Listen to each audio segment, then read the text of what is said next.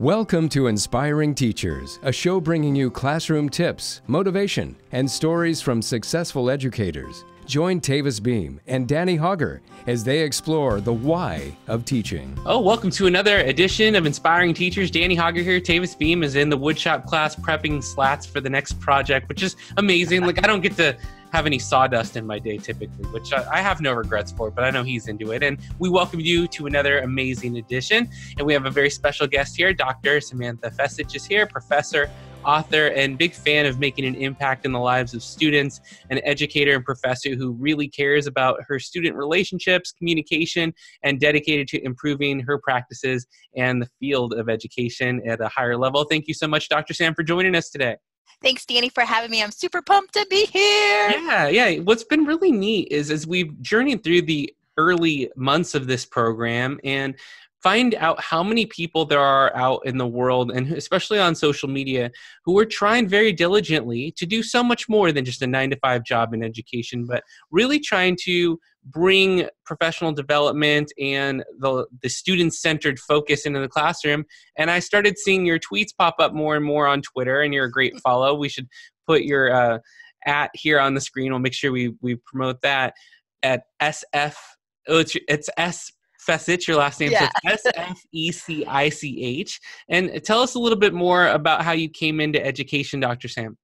Sure. So I'm a former special ed teacher. I used to teach students with multiple disabilities, and it was so much fun. I loved it. So I was a teacher that used different types of technology with my students. A lot of them were very involved. So we used the smartboard for some simple cause and effect. And I found that I really enjoyed working not only with students with special needs, but also with technology, because technology can really open up doors and windows for our students with special needs, especially those who can be very involved, whether they're nonverbal or in wheelchairs or whatever their needs may be. Technology can really be used to level that playing field for them. And I found that ed tech and special ed blend so nicely together, especially for independent skills and skills that you want to incorporate into the classroom for our friends with special needs. And I found that I really like that. So I pursued a master's in instructional tech online through Penn State. And then, through that degree, more doors open for me to work with practicing educators and integrating technology into their classroom. So that was a lot of fun, and training them a little bit. And I found, I kind of like working with adults too. This is kind of fun.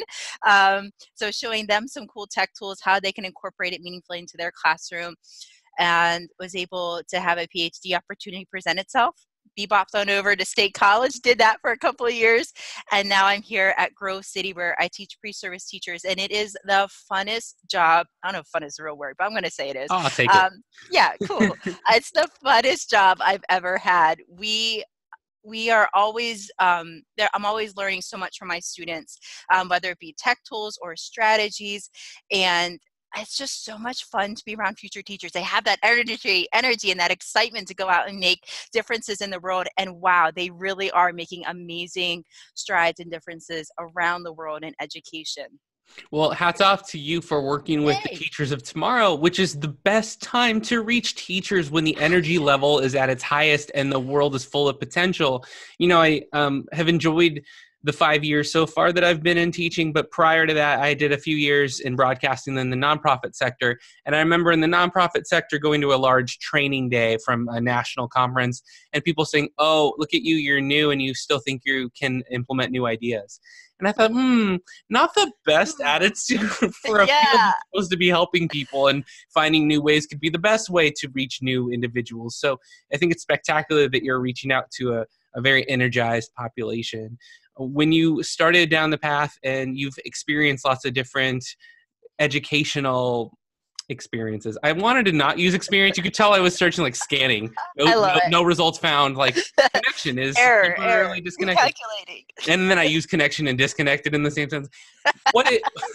How do you find that you've grown as an educator, maybe as a person too, through this journey?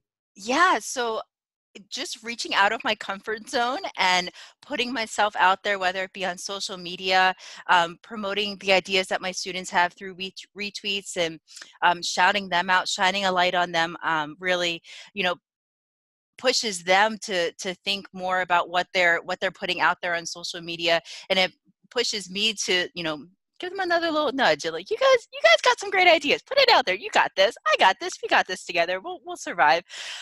Going on podcasts like this is scary for me. Like, yeah, right before like you do the countdown, the 3, 2, 1, like the nerves, like, okay. I just You're just doing getting out of great. my comfort zone. Yeah, thanks. So just getting out of the comfort zone, doing workshops and sessions. Yeah, it's a lot of fun, and it's a great learning experience for me as well, because I think you grow from every experience, and it makes you a better educator for and with your students. It definitely does. And the cool part about you having done that and encouraging people to do that is that's certainly what's going to happen in the classroom. Right? No teacher Amen. walks in and executes 100% of a plan on any day, right? We always are adjusting and reflecting, or sometimes walking and be like, this isn't going to work out the way I thought it was going to.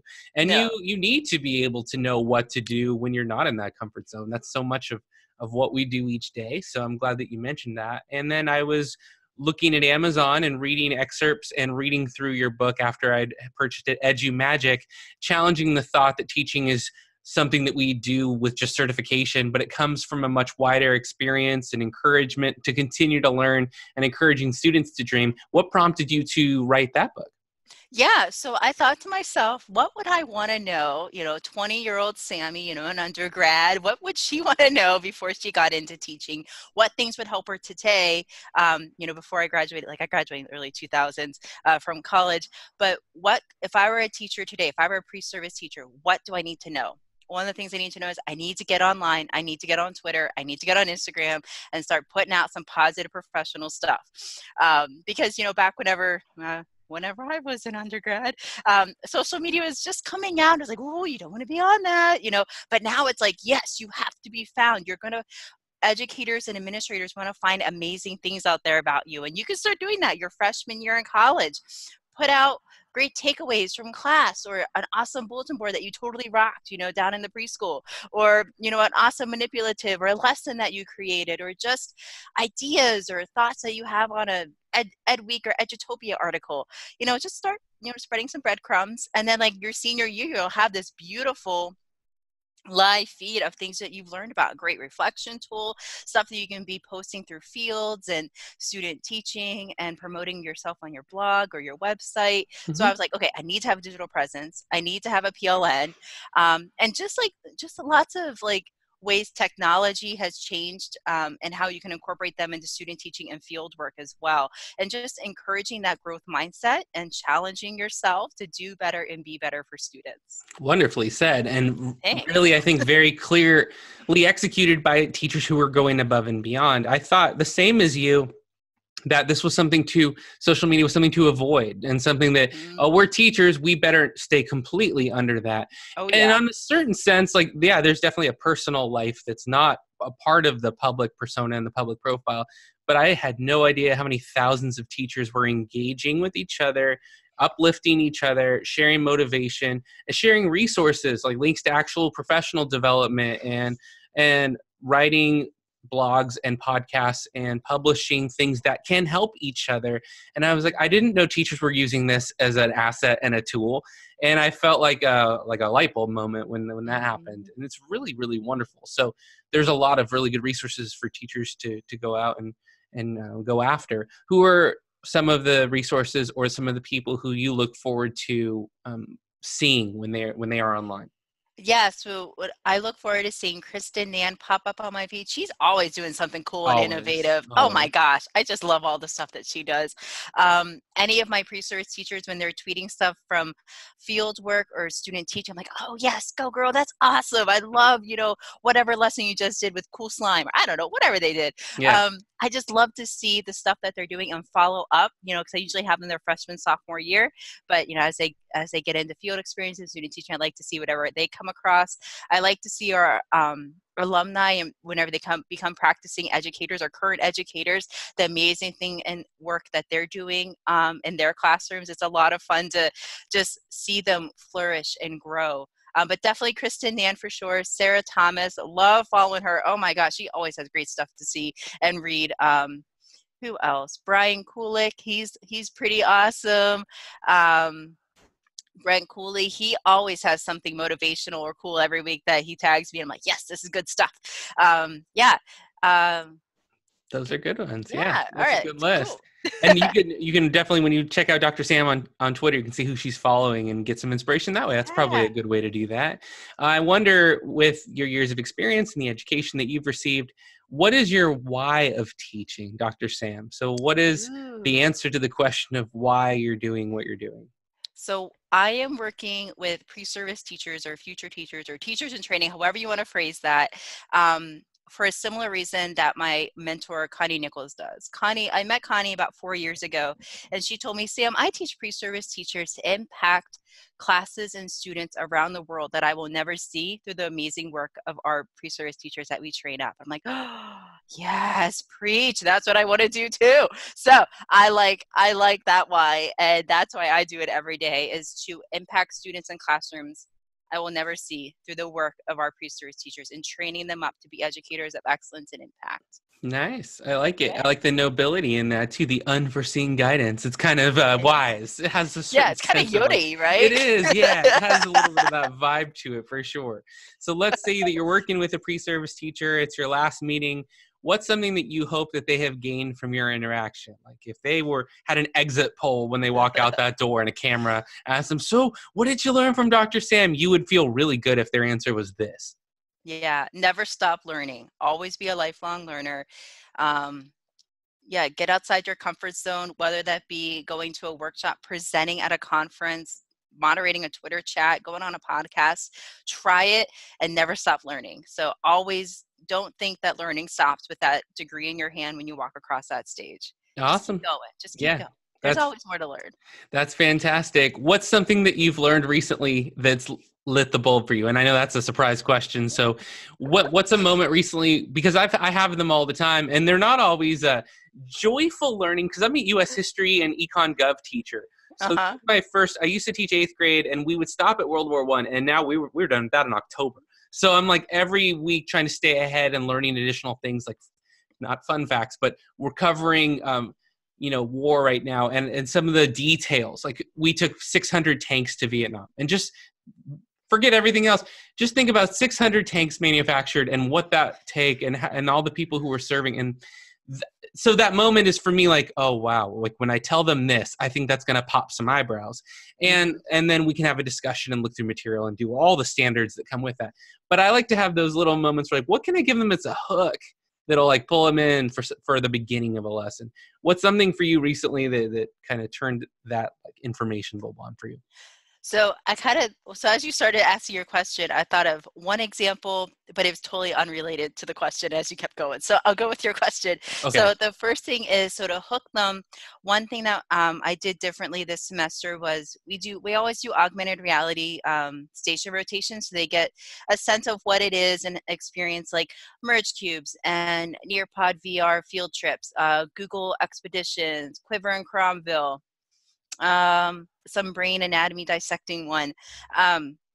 And what hooked them was the Nearpod VR and the Google Expeditions. Like, oh, this is really cool.